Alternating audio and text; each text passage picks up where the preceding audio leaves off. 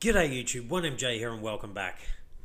Alright, Friday evening here in Australia and the markets are up a little bit again, getting oh so close to that $2 trillion mark. I think it did kind of sort of flex on that $2 trillion mark for a minute there, but then has pulled back. But look, still up 3.2%. So again, I mean, have a look. It's basically a sea of green at the moment. People are just super bullish again, but we do have the weekend upon us. Are we going to see the traditional weekend pullback, or are we going to push through? And if we do, then a CME gap's probably formed, and then that'll probably have to be covered at some stage. But let's move along. Look, volume down a little bit. So, it is what it is. Volume's down, but prices and the market are up. Bitcoin around 46,000 and gas sitting around about sort of $2.11. But I mean, have a look at that. Oh, ADA. Absolutely pumping 15%. I mean, things are looking pretty good. So what's done the best then? In the last 24 hours in the top 100, what's the best mover? Oh, the graph has outdone ADA. There you go. I've been sitting on the graph for a while, so I'll have to have a look and see how that's doing. ADA, synthetics, a nice move. Sushi, Voyager, I mean, they've been doing extremely well ever since there was the news that I think they bought Coiny or something like that. And yeah, they've been doing extremely well. Chili's making another move, so looking quite nice. But again, I am mindful that the weekend is upon us. All right, has anything not done well though? Do we have any sort of, anything been beaten around in the top 100 considering the market's generally up? IOXT down a little bit, but they did have a really good pump. Content Value Network down a little bit. SafeMoon, look, not really, hardly any losses. The worst loss in the top 100 was 3%, and again, that's for a coin that did extremely well over the sort of days prior, so nothing too bad. And then look, you're just getting into the green. So let's have a look at Bitcoin. And again, I always focus on the Bitcoin chart because it really is going to tell us what the market is going to do. And until that changes, then we don't really need to search other coins too much unless you're specifically trying to work out what that coin's going to do. But as for what the market is going to do, it still follows Bitcoin. So that's why I always revert to the Bitcoin chart. And should that ever change in the future, then I'll change as well. But at the moment, Bitcoin still leads the market. I'm not sure when and even if that will ever change. I get the feeling like it probably will change in the future, but just not yet. Now we can see we broke back into this upwards trending channel. We have now come back down and tested this downtrending line and tested it again, and now we're sitting back at 46,000. So again, we've just really got this kind of hurdle that we're having trouble at the moment, and it's around about sort of here, $46,500 we can say. We're stuck right there with a weekend upon us. So again, maybe we sort of travel sideways and again come back down and retest that 44, maybe even the $42,000 level. It is possible, but I just get the feeling like we're going to go back up. But again, I don't know if it's going to happen over this weekend. We'll have to wait and see. And, CME gaps get created over weekends. And if they don't, fill over the weekend, then it usually happens sort of Monday morning, thereabouts. If it's going to be filled, sometimes it can go past and come back and get it later. But the volume's very sort of low at the moment. So we'll have to wait and see where Bitcoin's going to go. We're flirting with this long-term upwards trending channel. And then we break out of it and then we break back up into it. So yeah, interesting times ahead. And generally, if you've been in for a little while, particularly, some people might have got lucky, they might have got in sort of around back here. They're probably doing extremely well at the moment. And then anyone who's been in since last year should be absolutely flying, particularly if you got in sort of early last year, and particularly around March, you'll be doing quite well. All right, couple of interesting stories. Not going to take too much time. It is a Friday night here in Australia, and I've got a weekend off, and I'd like to go out and enjoy it just a little bit. All right, Australian crypto users will have access to tax reporting services through crypto.com. I remember hearing about this a while ago, and it sounds like it's now being rolled out. So crypto holders in the United States, Canada, and now Australia can generate tax reports using the exchange.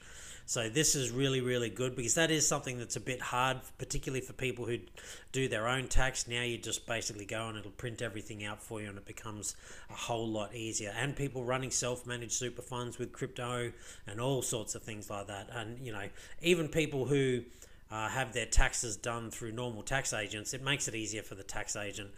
You basically just print out a few bits and pieces and it'll do it all for you. Super easy, and this is going to be the way of the future. Getting rid of sort of tax agents, and it's all going to be there on the blockchain, and it'll basically, you just sort of, you'll provide some link or post off a couple of documents and something, and your taxes will be done for you. I truly believe that's how it's going to happen, because it's all going to be on the blockchain. But well done to crypto.com. This is a platform that I think I'm going to have to sign up for.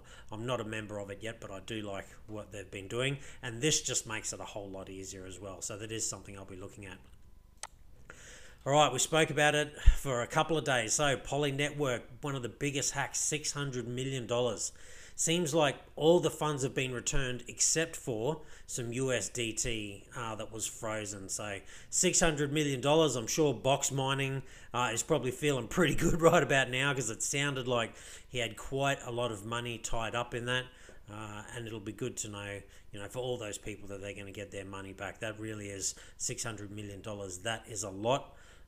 And it does show kind of the resilience of the space, that, hacks aren't, really a great way to go on crypto. It's not that they can't be done and you can't get away with it. People have, but eventually the long arm of the law usually catches up with those people. I don't know of too many people that did, big hacks and have gotten away with it. Not long term, they may be on the run for a little while, 5 years, 10 years or something, but generally, eventually, the long arm of the law, catches up with them, and then they have to pay the consequences. So I'm really just glad that, all these people got their money back, because, I have no doubt that, most of, if not all of the people that had their money involved in Polynetwork, they worked really hard for it, and they're just like everyone else. They're, trying to get ahead in life, and, to have your money kind of stolen from you, that's pretty tough.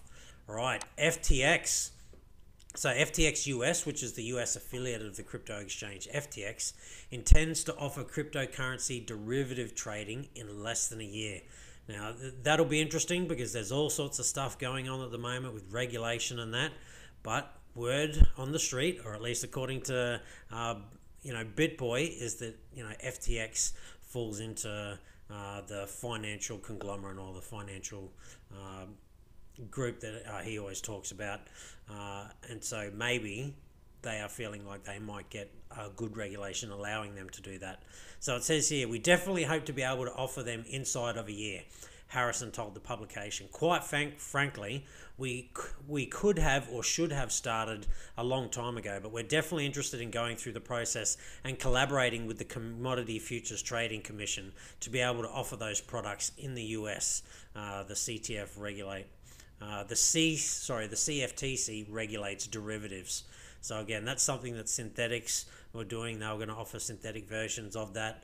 I haven't even used Quenta yet on Synthetics. I just had so many other things, and I tried to log on the other day, and I couldn't get on there. Something was happening, I don't know, so I haven't had a chance to check it out. But that is something that even Synthetics has to worry about, is regulators coming after them. And I'm hoping that Synthetics are also trying to make sure that they can operate without any kind of massive legal sort of hurdles, because that definitely is a concern for Synthetics. But look, it looks like FTX are planning on getting out there and doing that, so there's no reason Synthetics kind of can't get out there and do it as well, except for, I guess, the difference is FTX is centralized and Synthetics is completely decentralized. Well, yeah, it's decentralized, I guess it depends on your version of, how decentralized things are, but there's a couple of different DAOs now for Synthetics that they are decentralized, but there are still sort of semi-central points to it. All right, last but not least, So Chainlink's data oracles are now live on Arbitrum 1 with the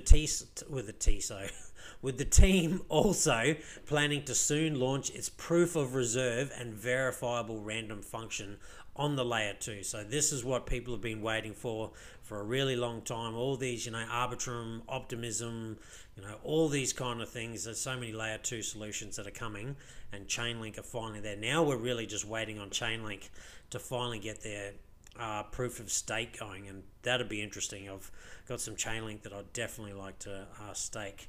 I have it working for me on BlockFi at the moment, some of it, not all of it, but it would be nice to lock it up just on the chain itself. Now, last but not least, speaking of synthetics again, so Optimism has also made significant recent progress with synthetics now, enabling trading on the layer 2 scaling solution just 2 weeks ago. So again, I haven't even had a chance to use this yet. I've just been so busy with work and life. I think that's something that I'm going to do this weekend, is have a look at Quenta and how that goes. And I might even do a video on it. Look, that's it from me. I wasn't going to take up too much time. It is a Friday evening. I'm going to go have a beer and watch the footy, to be honest. There's not a whole lot going on in the crypto space at the moment. And again, really, I'm just waiting to see what's going to happen. I think we probably have a little bit of a pullback over the weekend, and then maybe sort of next Monday, Tuesday, before we start to push higher again. But none of that is financial advice. It is all just personal opinion. Stay safe. Be kind to one another. Hopefully you're all on that gain train, and I'll see you next time.